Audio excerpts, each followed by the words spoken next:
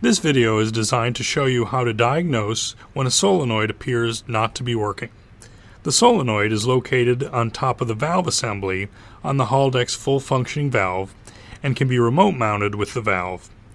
You will see both these configurations on a 4S2M system. You can also see the remote mount solenoid on a 2S1M system. Please note that you're going to see the solenoids removed from the valve assembly in the training video. You don't have to remove the solenoid to do these checks. The solenoid was only removed for the training purposes of this video. Currently, you'll see that there are two different types of solenoids on the market.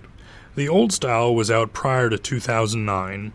The new solenoid came out in and is being used on anything newer than 2009. You can tell the two apart by the terminal pin setup. The old style pins have a triangle pattern, while the newer solenoid has a backward L shape to the terminal pins as seen in these pictures.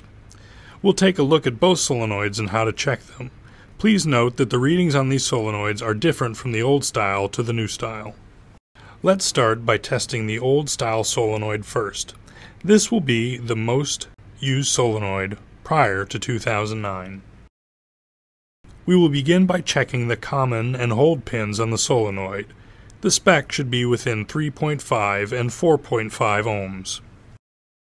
Next, we'll check the hold and dump pins on the solenoid. The reading should be between 7 and 9 ohms. The final check will be on the common and dump pins of the solenoid. The reading should be within 3.5 and 4.5 ohms. If after performing any of these pin checks and the solenoid readings were outside of the specific range, then the solenoid is not working properly and you should replace the valve assembly. We'll now look at the new style solenoid. With these checks, you'll be able to see the difference from the old style solenoid with the pin placement. We'll begin our first check with the dump to common pins. The reading should be within 3.5 to 4.5 ohms. We'll now check the common to hold pins. The reading should be within 3.5 to 4.5 ohms.